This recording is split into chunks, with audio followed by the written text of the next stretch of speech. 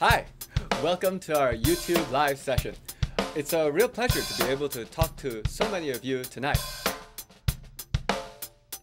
How do you not get nervous on a math competition? This is a good question because there are math counts contests going on right now.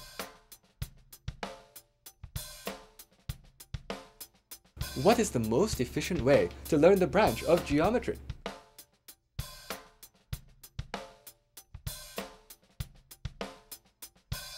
If math was meant to do stuff rather than memorize it, then why do we create formulas? I like your question.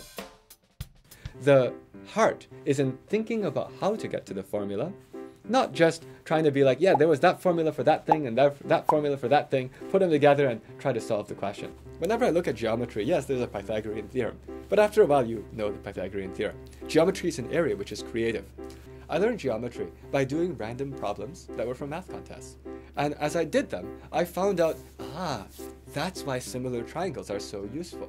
But when you're starting out, I honestly think that the best way to learn geometry is to make sure that you have problems which are designed to be not quite too hard for you, but all which require you to think and invent geometrically.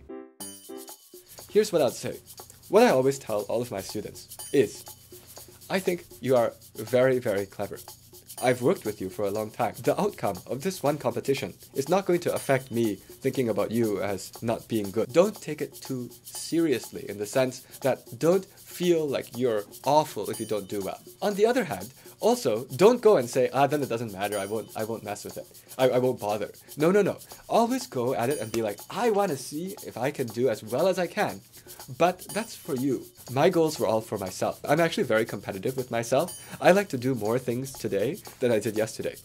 My hope is that tonight in this live stream, you had some fun. Hopefully you found some of my comments to be different from what you're used to. I actually intentionally try to say a few things that are controversial, just so that I can strike up these discussions.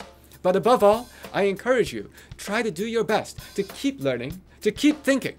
And I'll see you next time.